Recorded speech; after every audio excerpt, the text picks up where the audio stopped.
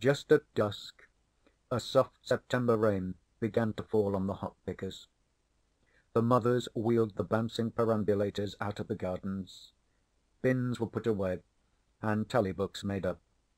The young couple strolled home, two to each umbrella, and the single men walked behind them laughing. Dan and Una, who had been picking after their lessons, marched off to roast potatoes at the oast house, where old Hobden, with blue-eyed Bess, his lurcher dog, lived all the month through, drying the hops.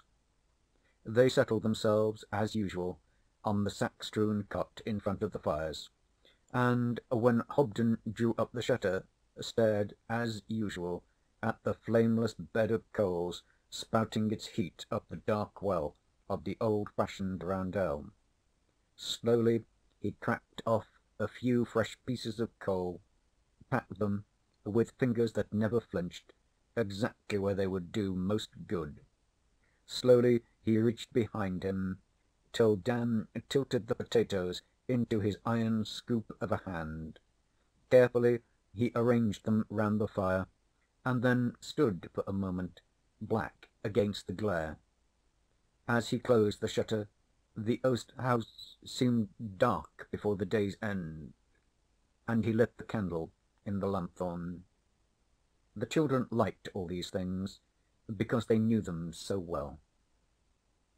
The bee-boy, Hobden's son, who is not quite right in his head, though he can do anything with bees, slipped in like a shadow. They only guessed it when Bess's stump-tail wagged against them. A big voice began singing outside in the drizzle. Old Mother Laidinwool had nigh 12 months been dead. She heard the hops were doing well, and then popped up her head. There can't be two people made to holler like that, cried old Hobden, wheeling round. For, says she, the boys I picked with when I was younger, they're bound to be hopping, and I'm... A man showed at the doorway. Well, well, they do say hopping'll draw the very deadest, and now I believed 'em. You Tom Shoesmith. Hobden lowered his lanthorn. You're a hem of a time making your mind to it, Ralph. The stranger strode in, 3 full inches taller than Hobden, a grey-whiskered, brown-faced giant with clear blue eyes. They shook hands, and the children could hear the hard palms rasp together. You ain't lost none of your grip, said Hobden. Was it 30 or 40 year back you broke my head at Peasmarsh Fair?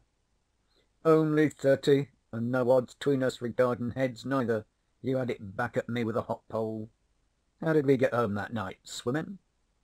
Same way the pheasant come into Gubb's pocket, by a little luck and a deal of conjuring. Old Hobden laughed in his deep chest. I see you've not forgot your way about the woods. Do you do any of this still? The stranger pretended to look along a gum. Hobden answered with a quick movement of the hand, as though he were pegging down a rabbit wire. No, that's all that's left me now. Aid she musters, aid she can. And what's your news since all these years? Oh, I've been to Plymouth, I've been to Dover, I've been rambling, boys, the wide world over, the man answered cheerily. I reckon I know as much of old England as most. He turned towards the children and winked boldly. I lay they told you a sight of lies then. I've been into England fur as Wiltshire once. I was cheated proper over a pair of hedging gloves, said Hobden. There's fancy talking everywhere. You've cleaved to your own parts pretty middling close, Ralph. Can't shift an old tree without it dying, Hobden chuckled.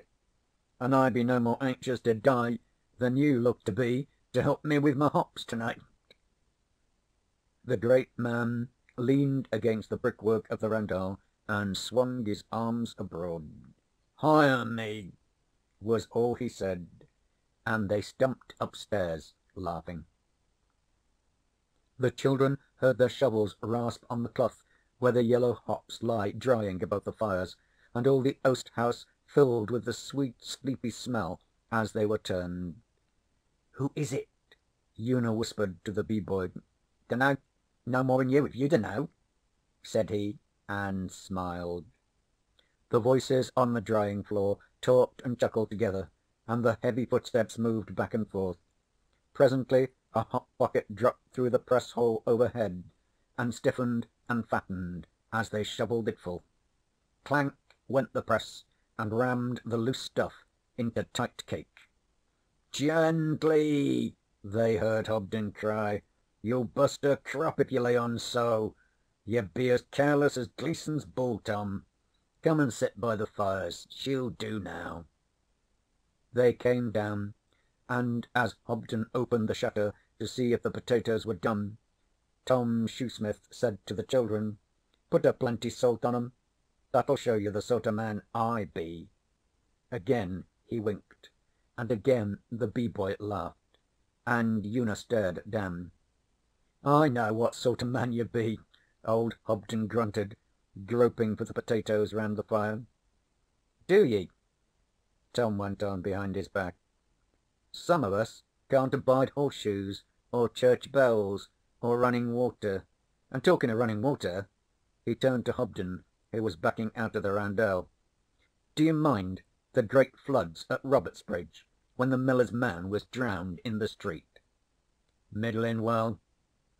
Old Hobden let himself down on the coals by the fire door. "I was courtin' my woman on the Marsh that year. Carter to Mus' Plum I was gettin' 10 shillings week. Mine was a Marsh woman." "Wonderful odd gates place, Romney Marsh," said Tom Shoesmith. "I've heard say the world's divided like into Europe, Ashy, Africy, Americy, Australy, and Romney Marsh." "The Marsh folk think so," said Hobden. "I had a hem o' trouble to get my woman to leave it." "Where did she come out of? I forgot, Ralph." "Dymchurch under the wall," Hobden answered, a potato in his hand. "Then she'd be a Pett, or a Whitgift, would she?" "Whitgift?" Hobden broke open the potato, and ate it with the curious neatness of men who make most of their meals in the blowy open.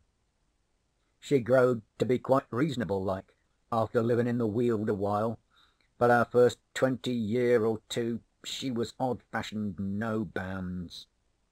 And she was a wonderful hand with bees." He cut away a little piece of potato and threw it out to the door. "Ah, I've heard say the Whitgifts could see further through a millstone than most," said Shoesmith. "Did she now?" "She was honest innocent of any nigromancin'," said Hobden. "Only she'd read signs and sinnifications out o' birds flyin', stars fallin', bees hivin', and such. And she'd lie awake, listenin' for calls, she said." "That don't prove naught," said Tom. "All Marsh folk has been smugglers since time everlastin'. 'Twould be in her blood to listen out o' nights." "Naturally," old Hobden replied, smiling. "I mind when they was smugglin' a sight nearer us than what the Marsh be, but that wasn't my woman's trouble. 'Twas a passel o' nonsense talk." He dropped his voice. "About Pharisees." "Yes, I've heard Marsh men beliefed in 'em." Tom looked straight at the wide eyed children beside Bess. "Pharisees!" cried Una. "Fairies! Oh, I see." "People o' the Hills," said the Bee-Boy, throwing half of his potato towards the door. "There you be," said Hobden, pointing at him. "My boy, he has her eyes and her outgate sense. That's what she called 'em. And what did you think of it all?"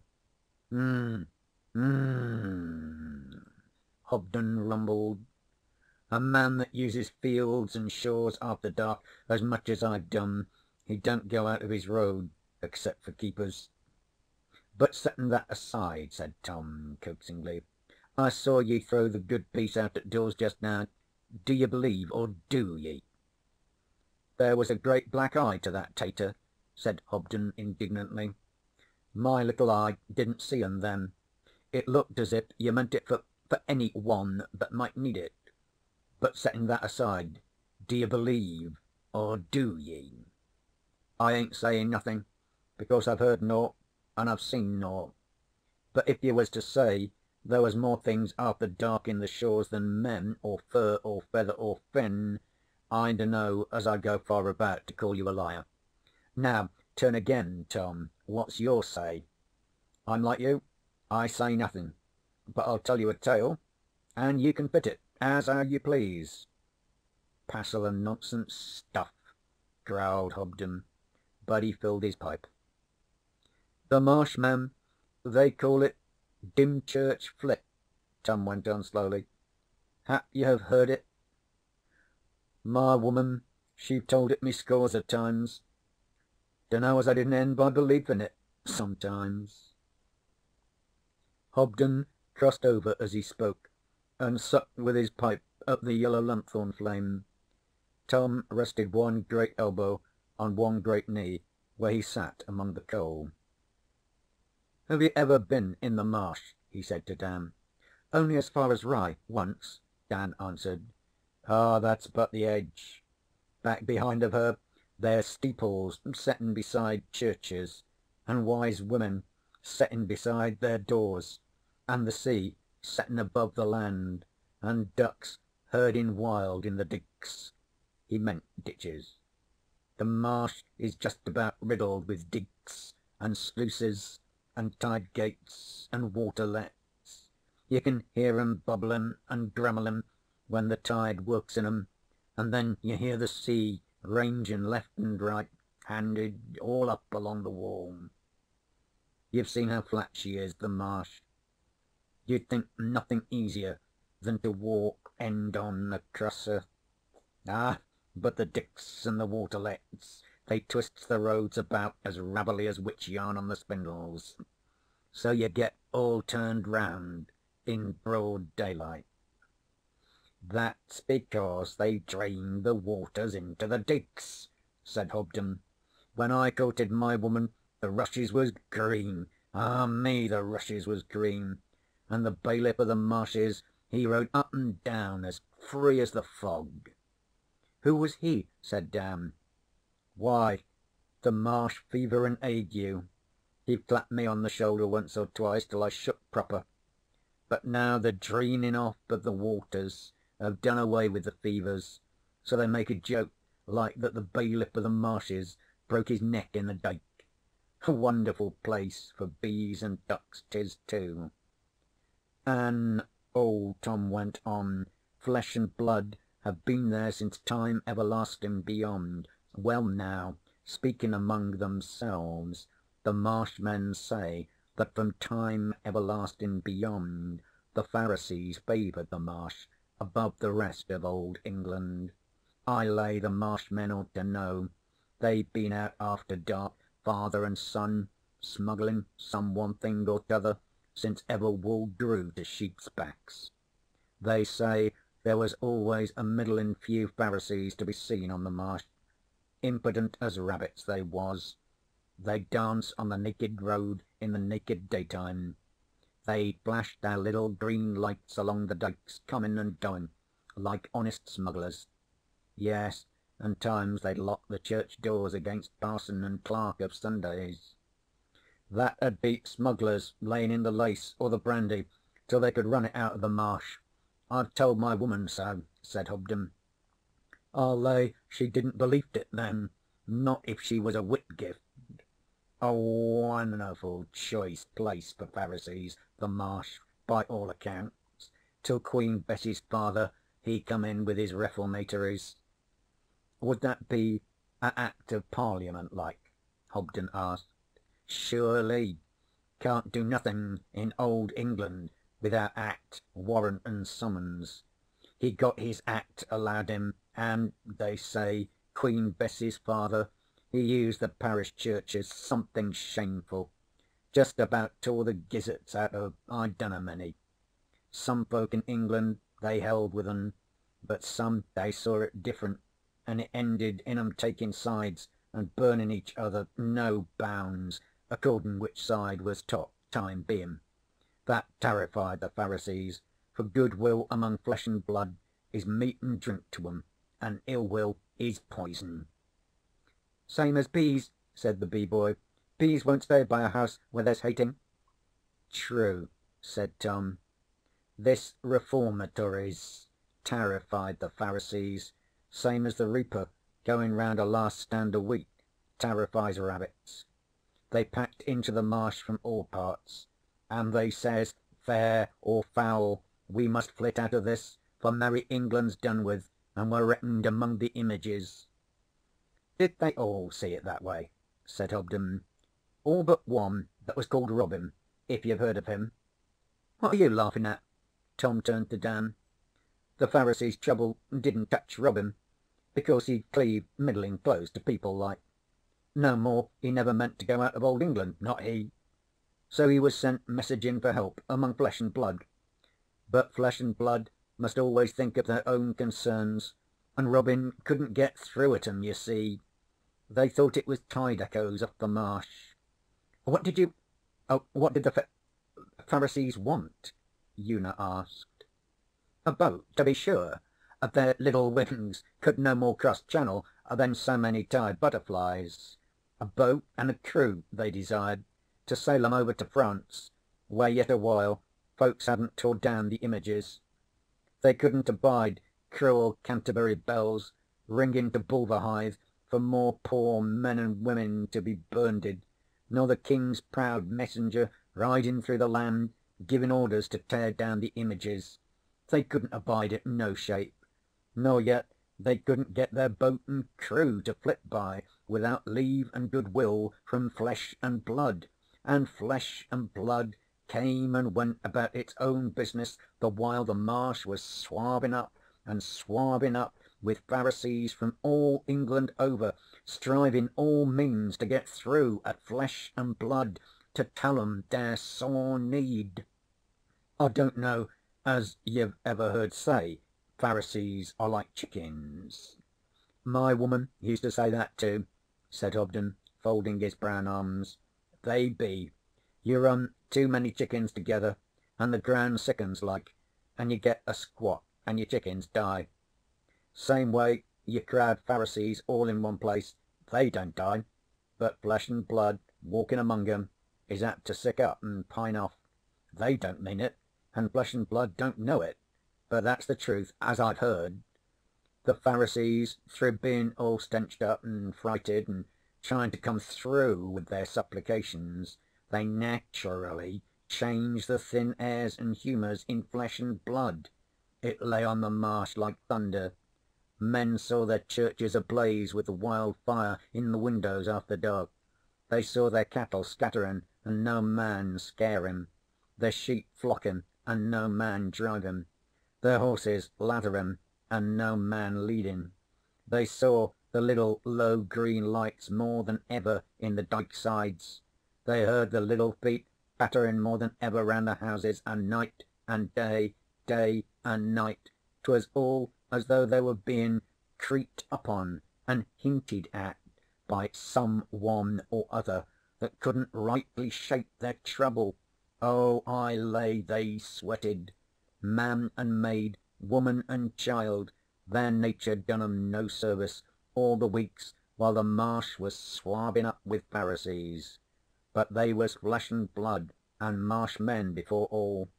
They reckoned the signs signified trouble for the Marsh, or that the sea 'ud rear up against Dymchurch wall and they'd be drownded like old Winchelsea, or that the plague was comin'. So they looked for the meanin' in the sea or in the clouds, far and high up. They never thought to look near and knee high where they could see naught. Now there was a poor widow at Dymchurch under the wall, which, lacking man or property, she had the more time for feeling, and she come to feel there was a trouble outside her doorstep, bigger and heavier than aught she'd ever carried over it. She had 2 sons, one born blind and t'other struck dumb through falling off the wall when he was little. They was men grown, but not wage earning, and she worked for 'em, keeping bees and answering questions." "What sort of questions?" said Dan. "Like where lost things might be found, and what to put about a crooked baby's neck, and how to join parted sweethearts."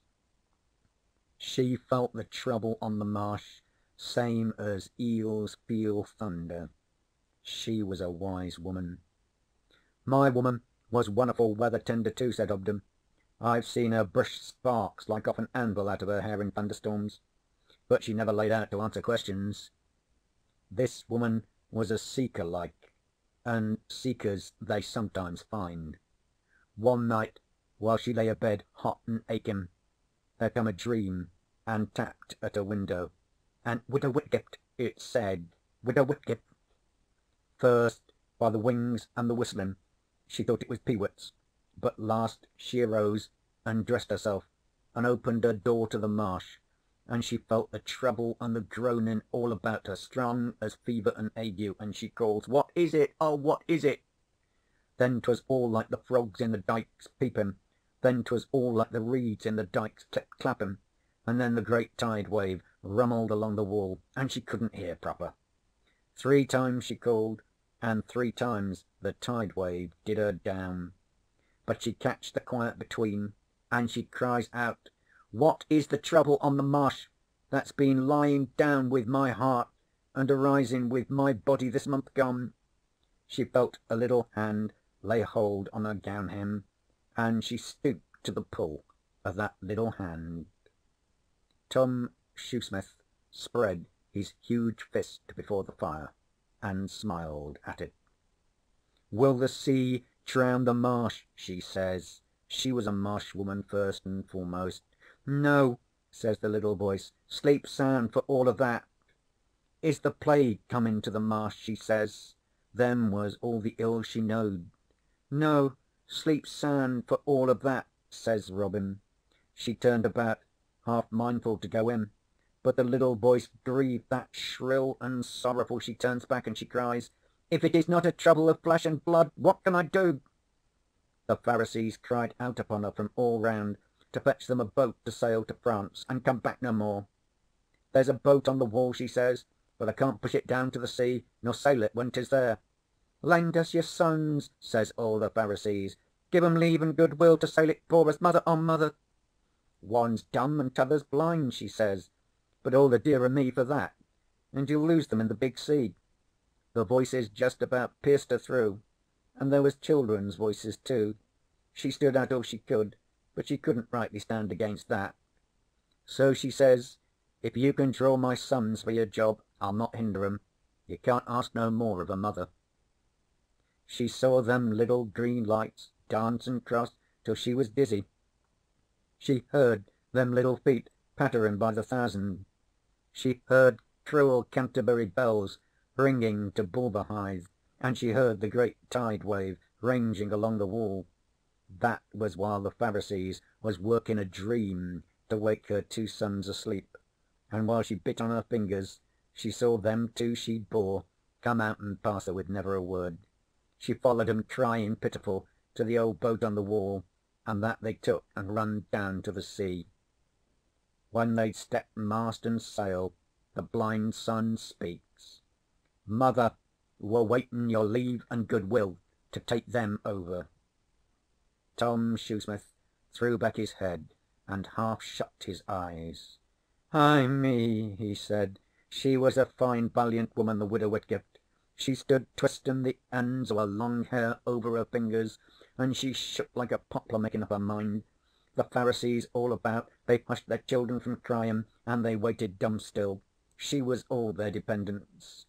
'Thout her leave and good will they could not pass, for she was the mother.